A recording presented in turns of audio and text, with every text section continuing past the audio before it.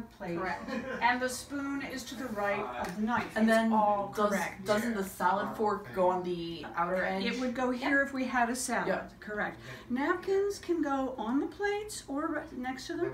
However, because of what I'm serving tonight, I decided to put the napkin to the left because everybody's going to have to pick up his or her bowl, carry it in there, decide where. Yeah,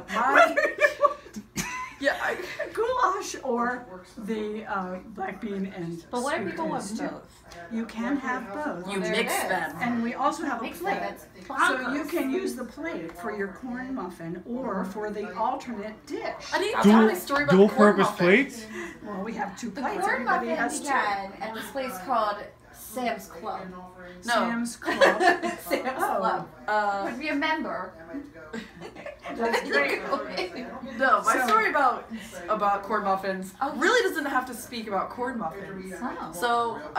So in FCS we were making lasagna and corn muffins. Weird. There's 5 people in the group. One of them wasn't there. One of them doesn't. Lasagna and corn muffins. Who Yes. came up with that menu? That is not a good family and It's not consumer a good science combo. menu. It's not. It's too much carbs. That was my FCS teacher. Really? Yes. I was just thinking of the flavor profile. But continue with your story. Okay, so there's 5 of us in the group. One of them never eats what we make. The other of them wasn't there. So it was just Jackson, Erica, and I. Oh, wait a minute.